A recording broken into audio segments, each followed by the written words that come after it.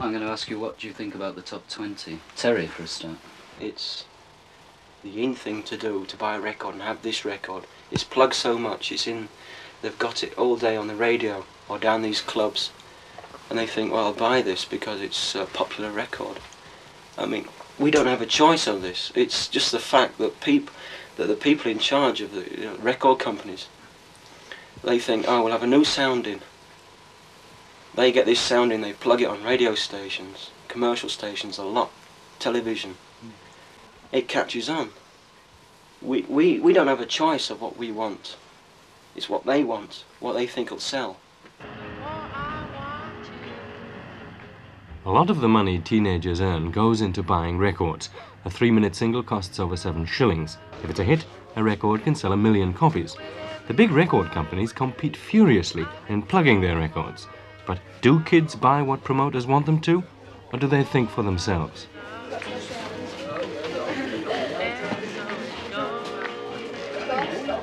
Who do you think buys the top 20 records? Little kids about 16, 17. Mums and dads. Dads and things like that. Because, well, they don't go to the places where they hear good records, you know, so they don't know to buy them. Do you prefer records of the top 20 or those which aren't in, you know? Oh, don't mind, you know, if something good comes in the top 20, you know, I like it, but I don't necessarily listen to the top 20 because it's the top 20. You know, most of it's a load of rubbish anyway. Yeah. Well, it is, isn't it? Stuff like Jim Reeves, you know. That's what you buys. Well, you can't dance to that, can you? You can't do anything to it. Just makes you sick. Some people just sing about something, and I don't think they really believe in what they're singing about. We never have much time to sit down and just listen to a record anyhow, because most people prefer records that they can dance to all the time, not just ones to sit down and listen to.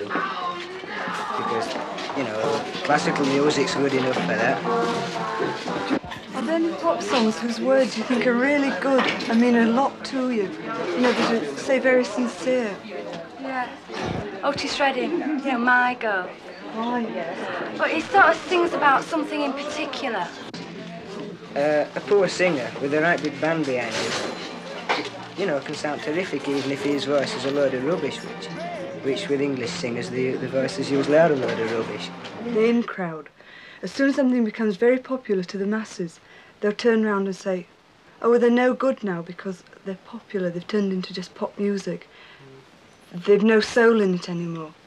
If it's a slow one, you're more inclined to listen to the words.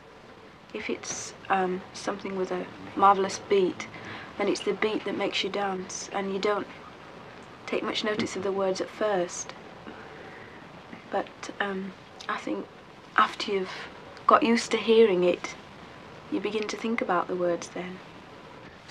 There's nothing sincere in a song, it's just an illusion, that's all. It's just a song, an illusion. That's as far as it is.